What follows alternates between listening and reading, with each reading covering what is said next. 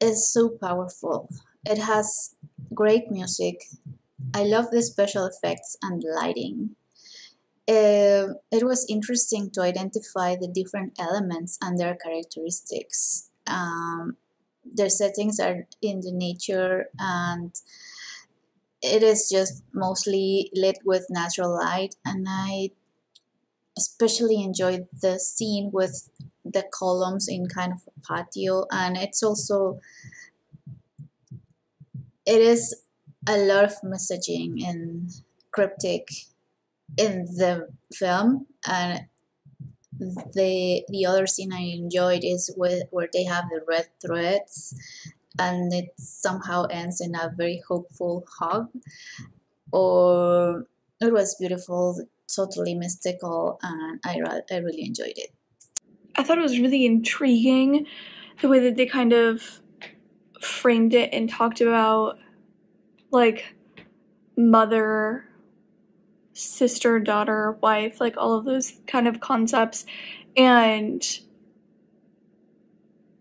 how they linked those again and again and again throughout the whole thing, and then the way that all of them were interacting, and the choreography was really, really beautiful, and how they moved, and then like the red string, I thought all of those were just like really well-placed details that worked really well together. And then having them kind of be the four, and then, you know, all around this fifth woman, I thought it was all really beautiful. Piece, it had this mythological, ceremonious quality to it, evoking the ties between us, ultimately linking motherhood, but also Mother Nature in itself, and just some really creative, evocative images utilizing the elements of nature.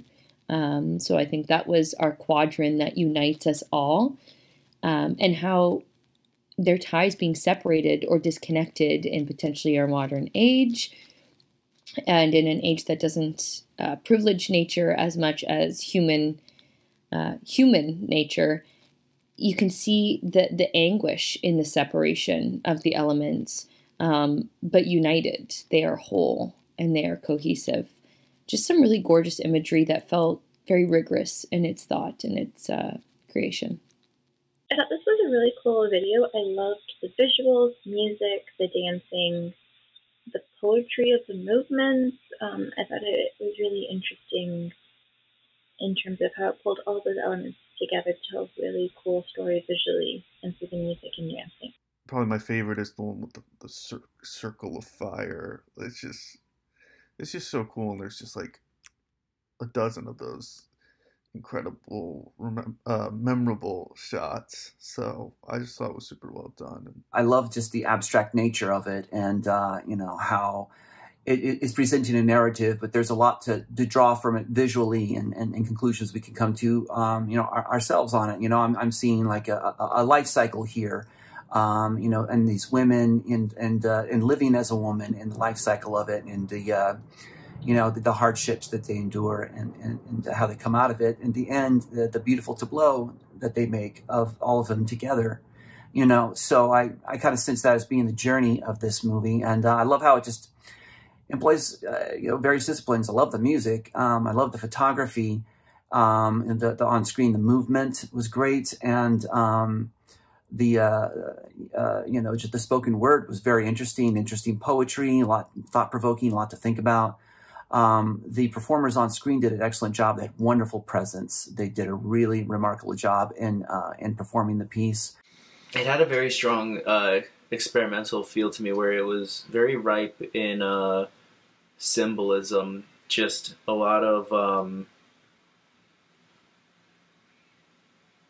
strife and perseverance is the best two words I can use to describe it, in the sense of there was a pattern of this endless cycle of a lot of hardships that women have to face, yet despite it, despite how hard it is, doesn't end, but it begins again, yet no matter what, they still fight through it. And so in a weird sort of way, it kind of comes off more optimistic, despite the fact that a lot of these hardships don't end. A lot of these hardships won't go away, won't change. That